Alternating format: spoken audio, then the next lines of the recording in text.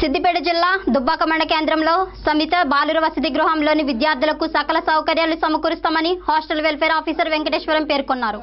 విద్యార్థులకు సన్నబియ్యం అందిస్తామన్నారు.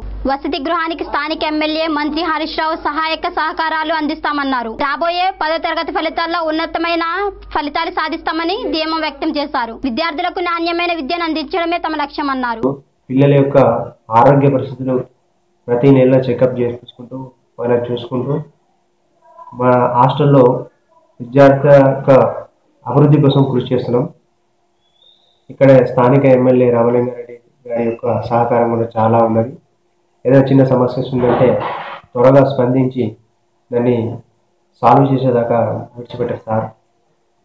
ఇప్పుడు ఈ సంవత్సరం విద్యార్థులు ఎస్ఎస్సి విద్యార్థులను తీసుకుంటే ఈ హాస్టల్లో 36 మంది విద్యార్థులు గారు వారికి మేము 100 days ప్లాన్ మా డిఎస్డబ్ల్యూ చరణ్దాస్ గారి సూచన మేరకు 100 రోజుల ప్రణాళికను తయారు చేశాం.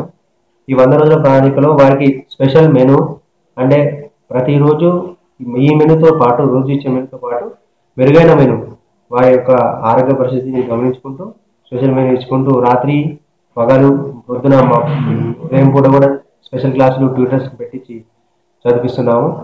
పోయినసారి కంటే ఇంకా మంచి రిజల్ట్ ఇప్పుడు జిల్లాలోనే రాష్ట్రంలో 2వ స్థానం ఉంది సిద్దిపేట. దాన్ని మొదటి స్థానంలో చేయాలని మేము కూడా చాలా కృషి చేస్తున్నాం విద్యార్థుల యొక్క విద్య కోసం. ఇక్కడ ఈ హాస్టల్ సంబంధించి అయితే ఆరోగ్యకరమైన వాతావరణం ఇక్కడ ఉన్నది. విద్యార్థులు కూడా చాలా మంచిగా సేవలు పొందుతున్నారు. ఇది చాలా మంచి హాస్టల్ కాబట్టి ఈ నెక్స్ట్ ఇయర్ దగ్గర ఉన్న ఊరు వాళ్ళు ఎస్సీ పిల్లలు ఎవరైనా సరే